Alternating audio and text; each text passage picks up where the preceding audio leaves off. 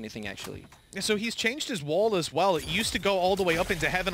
Oh no! Oh! Angel survives that. 1 HP left in the tank. That is very lucky. That wall used to be a lot further out. It actually went into heaven a little bit, and you would combine it with the poison orb to completely block out that site. I think the problem with it is it gives too much surface area to cover for players pushing back through, and especially when you're up against these weaker buys. sinatraa gets away with taking down Angel, who had been tagged up before, but I don't see them getting a whole lot more done, especially with Aaron tagged up. They're trying to... Oh, the right-click classics. That's actually what I was leading to. Yeah. They're trying to manipulate the right-click of the classic. You saw Aaron jump-shotting, not getting any success, but eventually Shadow, he's... with 1 kill on Jet. So there's a poison orb up for window. Again, this is what we're expecting. Blocking out heaven, blocking out spawn. Zeke tries to cross back. He can't get anywhere. A Spectre going to be upgraded now by Zipan, and there goes the... Oh, no, Angel! Ooh. He knew he dropped it, so I'm surprised he's not peeking it or doesn't have a teammate doing that with the gun. So Vac's able to at least grab a second as he moves away to sight. There's another Angel falling, and it's a 3 versus 2. FPX falling apart at the seams. Shadow has got shock darts to play with. He's in position over towards bathroom, but Meadow's going to have to do a lot. He's been spotted. Now the spike being diffused. Shadow gets pressured so he can't get his shock darts out. That nano swarm not quite extending enough, and there we go. The diffuse goes down, and the Killjoy ultimate expanded. For a pick into hookah. Defending team playing the smart move here, staying far back. They know they're facing a semi-eco. There's no reason to push and play close range. They come in here in the smoke. The push comes through. As 2 picks come down, 3 picks come down. This seems to be a free round for nolpenki. sinatraa surprisingly stepped into the snake bite there, but in the end, it comes out to be a flawless round. In fact, that support his teammates who were ready to push, but he got shut down immediately. On the back of that, nolpenki will play this one slower. Yeah, absolutely. You see here how good the recon dart actually is with the Viper wall. You can literally just stand next to the wall and just wait and shoot and do full damage. It's insane how much utility can be used to get these kills. Our Shadow gets it back now. Aaron picks Angel out, and it's a 3 versus 3 here, so the post-plant playstyles are coming in as there probably going to be some lineups coming in here, possibly. Well, I would assume so. There's a Hunter's Fury popped. Shadow has got the shock darts. Nades are through, but it doesn't matter. All the kills are going their way. Frag after frag, leaving sinatraa to clutch it on his way to get that operator. It's to me to see the double off deployed and shut down by Angel as well. Vac on long. He even had support, but both headshots. This guy entry frags with Brimstone. He does it with Omen, and for God's sake, he's doing it with the Viper as well. Angel showing no respect here, being the IGL. The freaking puppet master. Still, he just runs forward like a Legion commander and just pops 2 headshots like it's a walk in the park. That's ridiculous. With the Vandal as well. That's the thing, like, spray transferring with a Phantom, I'll accept. With a Vandal that quickly versus an AWP, you get the first shot off, then you kill the guy who was there specifically to trade him. Just stop it. It's nasty. And we talked about Angel, you know, the old man in the team. He's surrounded by very young players. I see that look you're giving me. But he's way above the average age of this team, and yet he's still able to deliver. He's got that big brain, and, you know, there was always that conversation of, is Angel going to be able to hold his own in this? You know, his Counter-Strike career did start to dip off towards the end, and he even said himself, and another interview came out recently where he backs it up, the fact that he was getting tired of CS. He wasn't excited anymore, but he's got the passion when it comes to Valorant, and he certainly still has the individual skills. Oh, wow. It's just textbook performance. Even if you're unlucky there, you get picked up. As Shadow gets Aaron and another round goes to FPX, it seems like to me, it was interesting. You like to see inside their minds. Angel was just watching his teammates, not calming too much. I like it. Big thunk. Dead men don't talk. I was kind of questioning myself there as the round ended. But yeah, here we go. So the plant went down after we saw the lockdown in play to push those players out of position. Aaron's just shooting at the bomb in case his Killjoy utility. Meadow and Shao. Nice crossfire to trade out Zipan. And now Zeke. He's in a 1v2, but both of these players are low. Shao going out with the molly. Doesn't use it to heal. Instead, pops it on top of the spike, making sure it cannot be diffused, and Zeke's got no choice but to run for the hills and save this weapon through to the next round. Heartbreaking, considering it's now the last round of the half. I've had a long look over there, and I know a lot of the professional players have too. Shout out Hiko. When we look at a 9-4 score line, and FPX, they're looking for double digits, but with pistols in their hand, they're unlikely to get it. Meadow, I think he's hit the edge of his mouse mat there. Right-click the wall, just in case.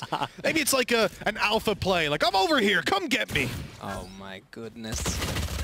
Zeke gets Angel here. It looks, you know what? I'm kind of glad that they won the round, so we might have an even game. And Zeke, Meadow gets 2 with the classic. What's going on here? There's no way they're going to win this with just pistol, is there? Please, no. I mean, I said it was the alpha play, but maybe getting all these kills is Meadow just about misses the right click, but this could be a 1v2. Instead, it's pretty unwinnable for Shadow. Okay. He does get shut down. What I'll say there is that the smoke placement from Aaron, they're 4-man stacking the A side as well.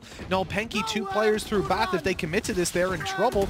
You've already got the Hunger's Fury committed. Zeke gets tagged. Zeke doesn't get finished off. And look at that, Vax baited out by it. He tries to dash in to take down the Sova, now realizes there's players up close, but he's able to take the frags. And so it looks like the die have lied to me, as it is a 4 versus 2, and all the players on nolpenki need to make big mistakes and die to these weaker weapons in order for FBX to win it. And this is probably the first time you've ever lost a dice roll, isn't it? As Shadow gets Jessamine, it's still a 2 versus 3. It's still possible to retake this. Maybe not. Oh, the dash comes out. Shadow's still lurking around into lamps here. Tries to find something with the recon dart, but they're playing this perfectly. They have no reason to peek. He's just outman at this point. There's no way he can win this. As Aaron just does a run and gun. That's what you want to see. The caster curse. That literally, he's why in this round, Vac? I know he's got an operator, so what I was going to say was you can up the pace in a round and go for a faster play, but I fundamentally disagree with popping it now. This is the worst time he could have done it, and I'll give you the exact reason. You've got your smokes, right? Your cloud burst. You can help to set up on the execute, let your teammates go first. If they start to die, pop your ult and try to recover the round, sure. But versus a low buy like this, maybe they suspected it to be a force, I'm not sure. But considering the buy he's up against, it definitely wasn't the best time. Because when you're up against a full buy, you can pop that ultimate and then entry for your team. If you get pressured or cut off in a close situation, you can do that. But look, either way, it's a flawless round, but right, that it wasn't just bravado when he ran into elbow. Yeah. Sure, a bit of it was, but at the same time, there was purpose to it. It was definitely necessary. Angel making use of the judge. He did not see the drone. This is massive. He's the up. Drone did he's not up see close. Angel. He drops it, and there's the kill to Vac. An opening, and with low HP on Jessamine, this is a fantastic start for FBX into a low buy round. They've also got Shao playing over towards Hook, and up he goes, and down goes CNED. Oh my god, this is such beautiful performance on a low buy. They have 2 sheriffs, and now Shao has a phantom, you know? It's 5 versus 3. This is very winnable on a round where they literally spent almost no money. They were setting up for the next round, right? They were happy to give 11 rounds over to nolpenki, but instead, it's looking like they could win this one. Definitely Jessamine, he's got a sliver of HP. Any of these weapons will take him down instantly. You've got shock darts up, snake bites, full utility for Shao. Shao's even got his ult. He's going to pop this. He hears the players on the other side. He's got flashes to play with. No, he's not going to pop it because he's in a bad position for afterwards. There's the first. Here's a player up close. He's dancing around the cage and finding a 3K. Disgusting round by Shao. He played as you ran up through mid on the right side. He played there where he found the success with the judge before. This time he switches over to close lamps, and that blast pack would have left the player safe had he have been where he was before. But instead, he was there waiting, going, hey, I have legs. I'm over here now. Easy kill, follow through the TP, chasing down the spike, getting the frags. So well played by Angel. I love this ultimate as well. It's maybe a little bit too deep for my liking, but it does mean that they'll be super low HP when they come out. Angel forced back and being pursued. They know now he's not in his ulti, and he gets dropped by Vac's swing. That's just a really important way to tag the Viper inside the ultimate. Shadow gets seen in here as well. Vac refrags Shadow as well. It's 3 versus 3. This is such an important round as the plant goes down with 1 minute left on the clock. Zipan gets it back as well. Shao gets Zeke as well. It's a 1 versus 2 situation. This is actually doable. Oh my god. Zipan needs to stay alive because Meadow is on the rotate. He's coming in to help, and look at that. Zipan actually falls back so that he can't be pushed, but then... what a flick! He wasn't even looking at him, and he flicks over faster than I... He's the one that puts himself down to a Spectre. That means faster play. That means ultimate coming through. He doesn't see anybody and can't even fire off the rocket before he's dropped. Zeke, though, quick to trade and get 2. He doubles it up, gets the man advantage for nolpenki. This is doable. The nade perfect to Jessamine, forces him out of position. Zipan, good for 1. Ultimate online, going through with the rocket. Goodbye, sweet dreams. Jessamine hit in the face by that, and that's the spike dropped right in the middle of the site. It's looking like it's all done and dusted, and as Aaron falls, it is confirmed. Hopefully finding something, maybe finding an open bomb site, but Omen and Cypher already smelled the bait. There is a tripwire there, all the info comes out. They have not got much time left as they're just playing this from side perfectly. Oh my god. Nade. That pushed Aaron out and split these players up. Oh, well, that's just wrecked him. So Jesmond just picks up a 4K. And it's one of those situations where 4Ks are sick, but when they've got pushing here into vents, it's a good position for Breach to be in. Oh my god, oh, it's playing freaking whack-a-mole here. That's so close. What's going on? The stun comes out. Angel is stunned. If they're pushing, this can be perfect. But he still gets it. What's going on? No. He turns around to flash, but he gets killed by Aaron. The refrag comes out. This is insane. What's going on? Zeke actually takes that Siphon as well. It's 3 versus 3. 30 seconds left on the clock. They need to get something done here as Sage just gets killed while she's trying to climb the rope. What's going on? What kind of eco round is this? Oh my god. So it's all down to Meadow with a Vandal in hand. One victim already spotted. He knows exactly where Raze is as well. But even if he got that kill, Aaron was leading the charge. The entry fragger now picks up the operator. It's in his hands and he's looking for a victim. Jesmond has managed to sneak on into B main with those cages. He pops the ultimate, now going to get the info to play with Vac swinging out wide. Catches Angel on the operator and Jesmond in on the alternate angle. Completely paranoid up. Meadow's only got a stinger, and on this range, there's no way he wins the fights as James has seen it. He's just paranoid here as he gets pushed out by FBX. It's such a powerful push here. And the second time he just gets entry fragged by a Sheriff headshot. He must have a real headache right now. What's going on? The Sage wall comes out. Shadow's on top of the wall. They did not expect it, but Vac refrags him. This is so close. 3 versus 2. Zeke and Vac has almost 0 HP. Vac is just trying to find... As Shao gets the rest out on Shadow, this is very much winnable as the breach ult comes as well. This is a freaking playfield right now. Vax gets Shao, Zeke gets Shadow, and just like that, another round goes to nolpenki. 5, more specifically, I suppose, Shadow to grab those trades. I don't like Shao going up there alone. The breach ult came out here, but it didn't really give them that much as oh, actually, you have Omen in the backside, but Vac finds him. Shadow and Shao gets refrags here. 3 versus 3, 50 seconds left on the clock. This looks very much like an ideal situation for the attacking team right now. Shadow gets a CNET as well. The Sage wall is up. Of course, Jet tried to make a little tricky play here. It didn't really work for him that well. He's not really had the greatest time CNET for these last rounds as Raze tries to find something here. Beautiful peek there by Zeke. 2 versus 2, nice little Zeke peek. Oh my god, this is so close. Oh! Oh, he missed it. He forced him into the panic ultimate, leaving Zeke down on a little bit of low HP. So is Shao, but Shao can always heal up, or at least in a little bit. No, he can't, because he popped it onto Shadow a second ago. Either way, Zeke swung on, and I like the fact there that... But with these playstyles are so different compared to the other ones. Also, what the heck? He doesn't check his left. That's the artist boost. We've seen him do it so many times in Ignition Series events, but right here in First Strike, the first time I've seen it, it doesn't work for young Zeke. CNET drops in the early round as well, and when you've got pistols, when you've got the likes of your stingers, that's where you make those kind of plays, but he just didn't check the right corner, unfortunately. And I would say left corner, it's not common that players actually hide in there. If they're gonna hide, it's towards the big dumpster on the right, either up in the corner or down behind it. So it is an angle that I can definitely forgive not being checked. And that's also actually a theory I have, that I think that for a lot of, as this probably is, yeah, there we go.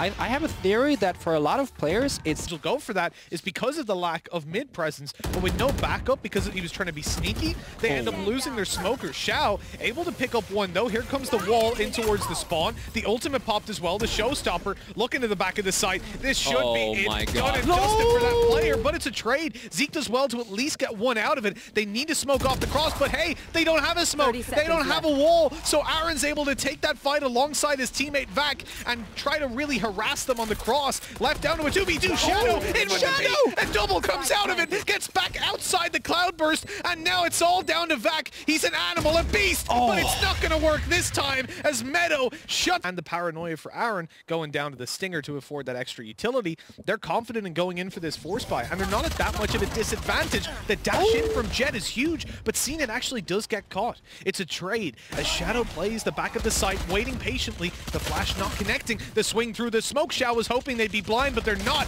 And now it's difficult because Angel's just being lit by the right-click classic. He TP's back to spawn. As Meadow gets headshot, he does deal the damage to Zeke, but in this 2v2, look at the HP. They're all so low. It should be so easy for Jesmond, at least, to close this one out. If they can catch him off guard, that could be the difference maker. Utility, thankfully we can see it now in these post plans. There's none for FPX to initiate these fights. They have to rely on winning these duels, and really they have to rely on hitting the shot straight away. Even that won't be enough to take down Jesmond. This should be nolpenki's. This is just literally, this is an aim labs exercise right now. Literally the first one who hits a headshot here. Oh my god, he's so close. Jesmond gets Meadow down. Look at Angel's at 6 HP and it gets back. What's going on? Oh my god, are you kidding me? Oh my god, are you kidding me? How does he win that? This is terrible news for nolpenki. And both teams have a pretty solid economy here. FPX have been handling CNED really well so far, but I want to see, there we go, see clearing out the utility on the push forward. Glass packs, they use cages to counteract the one-way. Everything about this is so smart from nolpenki, but they get punished. They actually end up losing the fight, at least initially. Here comes a double rolling thunder. The return working out for nolpenki. CNED in with the first kill, the second kill. He's looking to come up and maybe double his kills by the end of this round. The swing by Meadow, catches one. I love this. The flash on its way. Here's the swing and the kill. Shadow on the spray down, secures the spike, at least for a moment. But it goes back to a 2v2. Yeah, now we have a 2 versus 2 and the bomb is down, so this is unfortunate for the attacking teams. Aaron gets Meadow as well, but their HP so low. Oh my god, Shadow, can you shoot them in the knee and they're finished? Oh my god, what is got? Oh my god, I don't even know what to say. It's just, that was advantage for nolpenki. I'm hoping we will see the CNED redemption story here. Hopefully, it's Angel's already taken out, the Queen Bee has been taken out. Let's see if the workers can still be able to push this retake. It's the final round here. They need to win every round from now on as the rest comes out. Suddenly it's a 5v5 retake, and well, Shadow actually walls off behind just to be safe here. This is getting really interesting. It's a total 5. Shadow takes out Jesmond actually. Oh my goodness. So with Jesmond dropped now, nolpenki need to find the kills elsewhere, and Meadow and Shadow are making sure that doesn't happen. Meadow ready for the swing, but Shao deals with it first, and it's all down to Vac. A 1v4 and a one-way. Meadow has put those one-ways